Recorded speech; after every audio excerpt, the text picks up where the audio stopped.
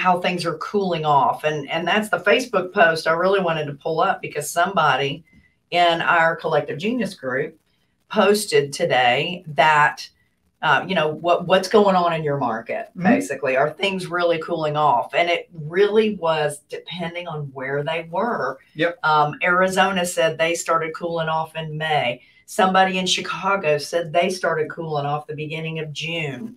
Then we've got people in Texas, and some people in the Southeast were, putting their 2 cents in there, saying we're still as hot as we can be. And then there were other people too that were saying it really depends upon the price point. They started talking about anything over 300 it's appearing to sit just a little bit longer. And I would 100% agree with that. I mean, we have reached that buyer fatigue. Well, buyer fatigue and just buyer ability. I mean, this, what was it, 6% inflation, or is it maybe a little higher, that has occurred nationally.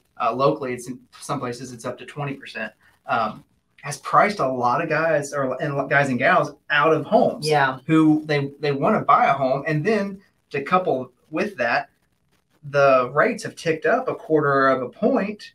So if they could have afforded that house and it was really thin when the rates went up, I mean, it might just throw their DTI off. Yeah. And they can't get it. So you're seeing people, like you said, like at 350 margin, where they want to buy under that. There's nothing, there's little to no inventory in that price range. Yeah. And new construction, the permitting is down 5% June over May.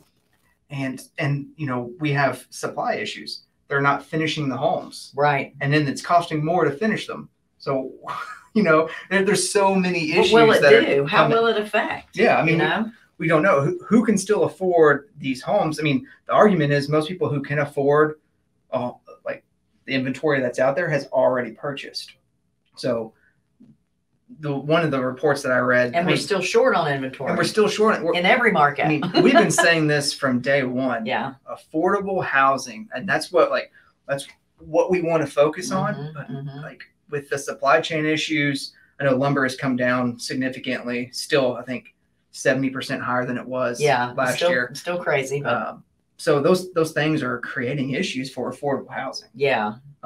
So, and that's one of the I would argue one of the biggest, like we're doing new construction, but man, it's tough for those guys because of the costs. Yeah. I know what would have cost someone probably $200,000 to build 2 years ago is costing them $320. Yeah. And I don't know how they're doing it. I mean, up until recently, they've been able to push it along because the prices of the retail side have been increasing. But gosh, what if you're a custom builder? You give somebody a price to build their house, and you are up the creek. Yeah, being able to pay that. My other thought too, when I'm thinking about how quickly the market is changing, how expensive even starter homes are, and homes that you want to buy to rehab are. Is this really a good time for a new investor to get into the business? You got to have some pretty big I